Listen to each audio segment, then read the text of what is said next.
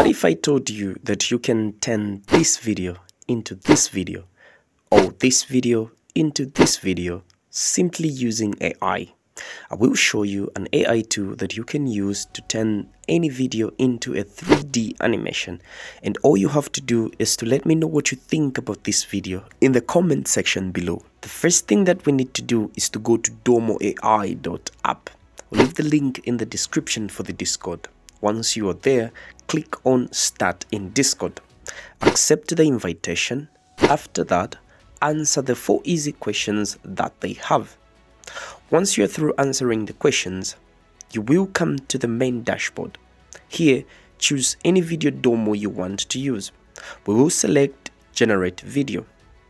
On the message bar, just type in / and it will give you a number of things that you can do here, like /animate gives you the privilege to turn image into video. /gen or generate will give you access to turn words into art. /reel will make you turn any animated photo into a real photo. I will type in /video to turn any video into an animated video. After that, I will click enter. This box bar will appear, so I will drag and drop my video here. After that, I will type in a prompt that aligns with my video. After that is done, I'll click on enter. After that, I will select the animation type that I want to use. Remember, each animation type has a different feel and different texture altogether.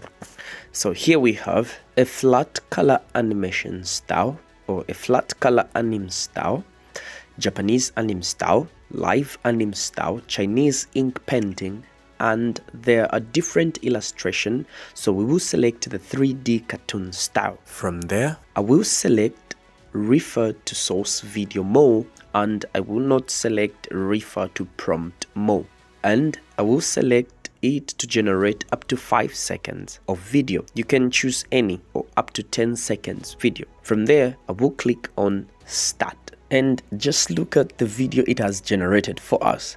So to download the video, I'll click on download. So let me know what you think about these two in the comment section below. Let me know what you think and feel about the results. So apart from that, I tried to generate an image from text, and these were the result. I just typed in /gen and a queen lying down in bed, or sleeping in bed. So these were the result that it gave me. So let me know what you think about these results. Apart from that, I tried to turn an animated photo into a real photo, but these were the result. I wasn't much impressed about the results, and I thought of the image was too complex. So I tried in using another image, but boom, I never had enough credit, so it never gave me the result that I wanted. So this is it for today's video. Let me know what you think about everything, and see you in the next video.